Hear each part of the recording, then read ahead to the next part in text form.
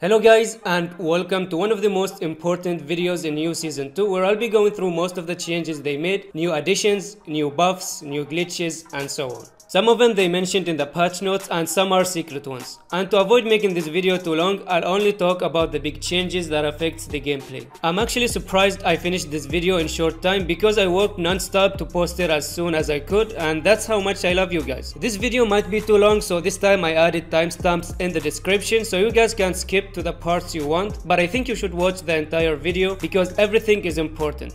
Let's get started.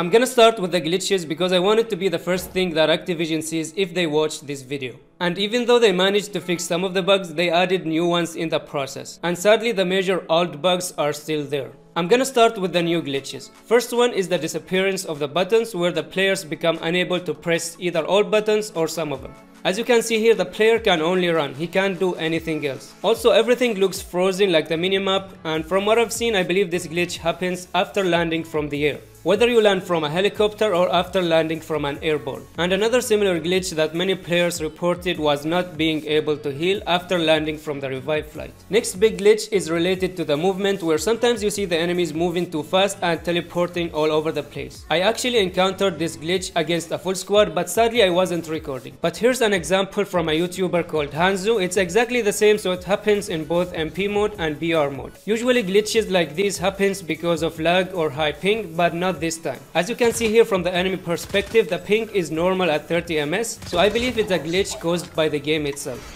After that, we have some small bugs and also the big old bugs. First one is a glitch that causes a small freeze after opening your scope. The duration of this freeze depends on the device, so if you have a potato device, it might last longer. Next, we have the seat eject glitch, and when I played beta, I thought it was fixed because I tested it so many times and I didn't get it. But after playing the actual update, I realized it's still there. Third annoying glitch is the black screen, which mostly happens to Android players, and even though they said they will fix it in season 2, sadly this glitch still happens to so many players. We also have a glitch that allows you to go invisible. This glitch happens when using Phantom skin, whether it's the original skin or the championship skin. And I'm not sharing this glitch for you guys to abuse it because you will get reported for hacking if you decide to use it. I'm just posting it for Activision to fix it.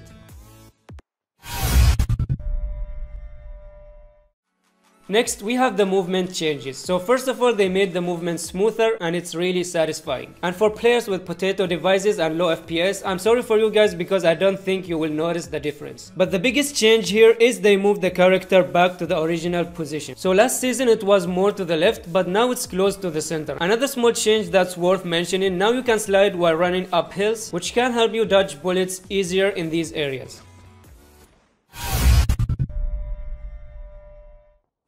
Next, we have some important changes to the game mechanics, starting with the revive flight change. So in previous seasons, the last revive flight leaves after the 5th zone countdown. And what I mean by that is this timer here under the minimap. And right at the start of the 5th timer, you get this message saying that the last revive flight has taken off. So this was in the last season, but in the new season the revive flight leaves at the start of the 4th timer. This is important to know, especially for players playing scrims and tournaments, because now you need to be more careful near the start of the 4th timer and make sure you don't go down. The other important secret change is the duration of the dog tags. So in previous seasons the dog tags remains on the ground for 120 seconds, which equals to 2 minutes. And in this season they increased it by a minute, so now it's at 180 seconds. Next, they changed the movement near supply boxes. So in previous seasons, moving next to supply boxes will slow you down, so they changed it back and now you can move near them at normal speed, and I'm glad they fixed it because it was extremely annoying. Another useful change is the height needed to open your wingsuit. So in the last season, you needed to be as high as Snoop Dogg to open the wingsuit. But in the new season, the height needed is back to normal. Finally, a small change that's not really worth mentioning, but I added it because I noticed many players are confused about it, which is this one. Discarded guns no longer shows remaining ammo. So in the last season, any gun that was discarded by the enemy, whether you found it on the ground or his loot box after killing him, it will show the remaining ammo in the mag. But in the new season, it doesn't show it.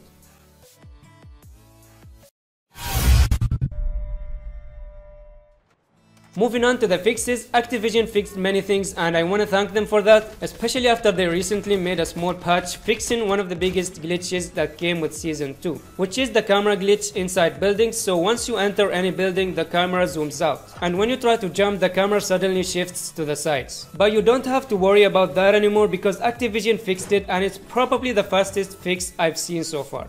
Good job, Activision. Second fix was done to the hipfire. As I mentioned earlier in the video, last season when using hipfire, your bullets goes below the crosshairs. But after the recent update, it goes exactly where you aim. And that's really good to see, especially for players who rely on hipfire a lot to win close range fights. Next fix is the zipline sound, so now you can hear enemies using the zipline, which gives you time to react. They also changed the number of FHJ rockets needed to destroy the airdrop flights, because last season it was random. Sometimes it takes 3 rockets, other times 5, and sometimes you won't even be able to destroy it. But now it's back to normal, so you only need 2 FHJ rockets to bring it down. And of course, destroying these flights will allow you to get the airdrop before everyone else. Next, they fixed the ninja class sound and now it's normal. So after upgrading the ninja class, the user won't be able to hear his footsteps. Finally, they fixed most sound issues and it became easier to locate enemies with the sounds. Regarding the buffs in this season, they are game changers. I'll start with the most important buffs. First of all, the Annihilator buff. So now you can knock enemies with 2 shots only at any distance, even with a level 3 vest and 150 HP.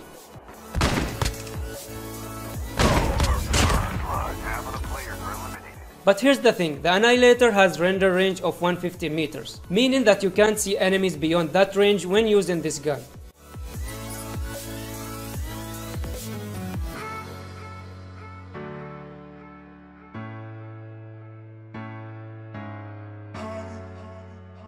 The second big buff was done to the Tempest, as it received both damage and radius buffs. Same as the Annihilator, the Tempest can kill anyone with 2 shots only at any range.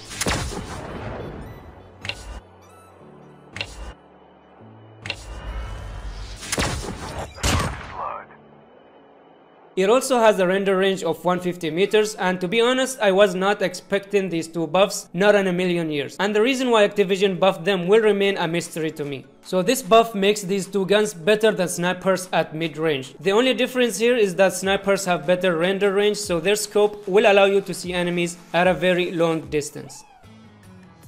The next buff was very much needed as they buffed both the accuracy and horizontal recoil of all the guns. The other accuracy buff was done to close range guns, including the SMGs and the shotguns. And it's highly noticeable, especially on the shotguns. And you will notice that the crosshairs of the shotguns became smaller compared to the last season. That's because the bullet spread became less. So it's a bit harder to aim, but at the same time you get a high burst damage that can kill enemies with 1 to 2 shots. And I feel like this buff was needed and it totally makes sense. Next, we have throwables buff as they increased their range and now you can throw them to a longer distance compared to the last season.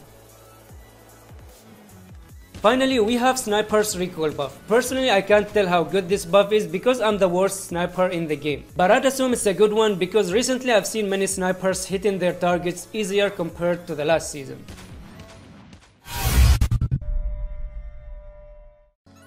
After the buffs comes the nerfs, starting with the brothers nerf, the AK-47 and the AK-117, as both of them became harder to control. Now in my opinion, I don't think they should have nerfed them, I think they should have buffed the other guns instead. I bet that 99% of you guys didn't notice this nerf, but the Trapmaster was slightly nerfed this season, and to be exact, they reduced the damage. So last season without an upgrade, the Trapmaster deals a total of 84 damage. And in the new season without an upgrade, it deals a total of 73 damage, so that's 11 damage less.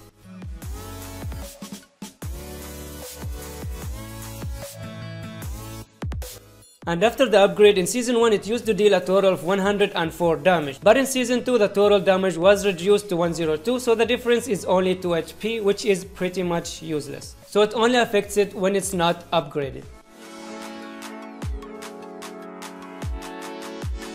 The final nerf was done to the FHJ as they decreased the rocket speed, and I believe they nerfed it to help players with high ping to give them more time to react. Because if you have a high ping, the warning will be delayed for you, and in some cases you won't even get a warning, especially if you're close to the ground. Other than that, they also changed the lock-in time of the FHJ to 1 second.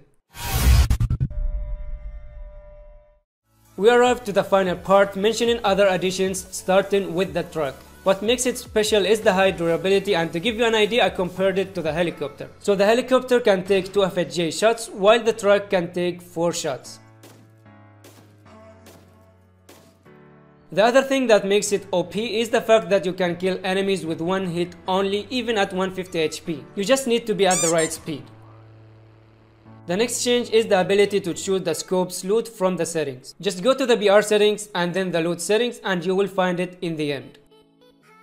They also made it possible to add pistols to your loadout, so now you can pick them up from the airdrop.